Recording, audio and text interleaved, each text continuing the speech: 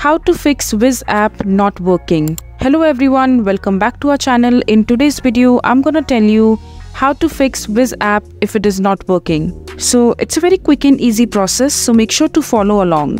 So there are two ways through which you can fix your Wizz app if it is not working.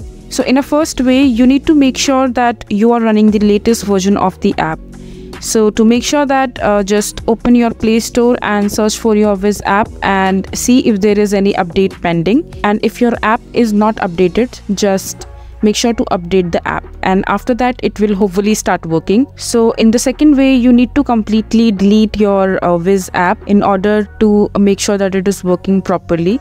So for that, just open your mobile settings and here just search for apps, and now just click on app management. Now here just search for your Wizz app and just click on uninstall to uninstall the app completely or to delete the app from your mobile. And once you install the app, just go back to your Play Store or your App Store and download the Wizz app again, and hopefully this will fix the issue. So these are the two ways through which you can fix your Wizz app if it is not working. So that is it for this video. If you find this video to be helpful, make sure to hit that like button and don't forget to subscribe to our channel for more such informative videos, and I'll see you the next time.